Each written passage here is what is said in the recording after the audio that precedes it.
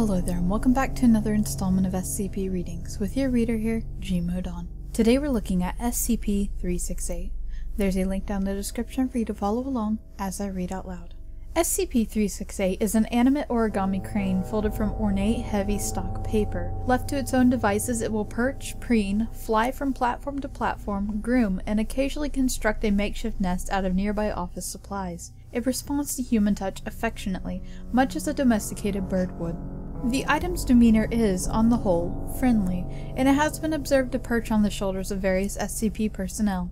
Though the item needs no source of nourishment, it appears to sleep at night in that it places its head under its wing. Studying the physical properties of SCP-368 has proven difficult. The item seems to interpret attempts to capture or contain it as a game and has displayed considerable agility and resourcefulness in evading even the most focused attempts at containment. How SCP-368 stays airborne and maintains its stability while airborne are still not known. History.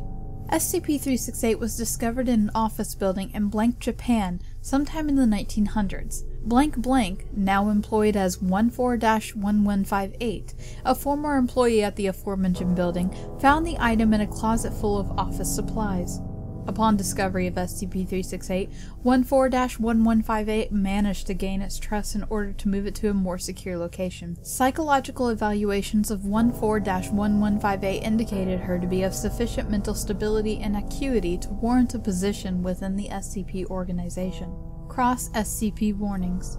It is recommended that SCP-368 be isolated from SCP-592 and SCP-530, as contact will almost certainly alarm all three SCPs.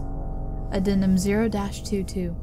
On an unknown date in the 2000s, while housed in Research Sector 15, SCP-368 began displaying unusual behavior. Instead of its normal routine of human interaction, grooming, and play, it began hovering over a photocopier, serial number unknown, flattening itself whenever SCP personnel approached. Dr. Blank, 19-1425, placed SCP-368 into the photocopier and made a copy, upon which another sheet of paper of identical pattern but different hue emerged from the copier and promptly folded itself into a shape mimicking that of the original.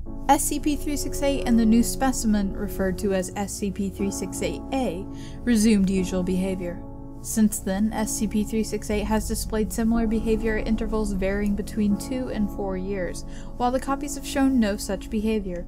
Though initially Overseer O-Blank disallowed any employee from aiding in the reproduction of SCP-368, and Dr. Blank was reprimanded for his action, remarkably high employee morale at Research Sector 15 led to the introduction of the progeny of SCP-368 at further SCP facilities.